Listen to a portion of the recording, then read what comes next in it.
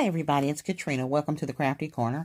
Just wanted to give you a glimpse of what my extra large basket looks like. Remember, sizes and everything. But we're going to look at this extra large basket.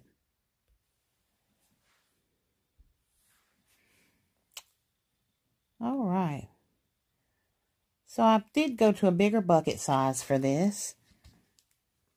And in my extra large basket, of course, you're going to see a lot of things that are recognizable. However, they did not cost much more, if anything at all. Some of these items are Dollar Tree items. Some of them are not.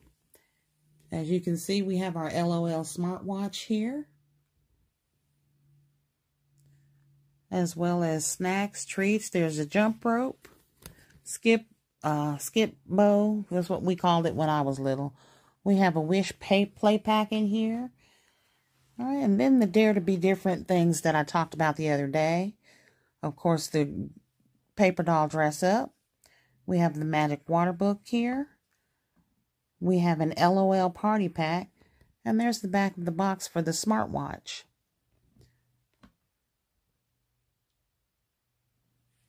All right, we have the Fruity Pebbles snack rabbit there with some Cheez-Its. We also have the Icy Slush as well as our Rice Krispie treats. Up here I've put some bath confetti as well as some body wash back there. There's also some sidewalk chalk down there. Now remember, you don't have to see everything, but it's in there. I've also slid some Valentine's candy right there. Can you see it? We have our gel pens. And we can't forget our Squishmallow.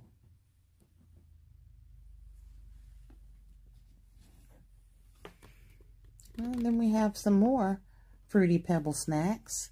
That's the Fruity Pebble popcorn. Some pretzels there as well.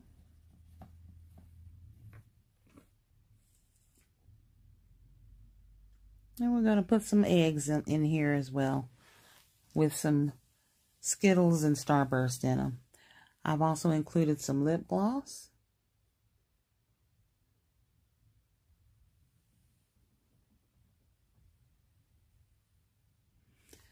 So sometimes making your item an extra large doesn't mean you have to make it huge, but definitely increase the value of the items you put in it.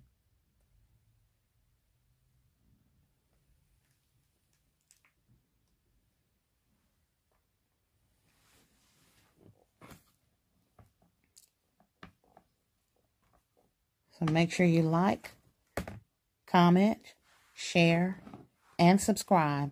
And let me know if you like this basket. Tell me what you would do differently.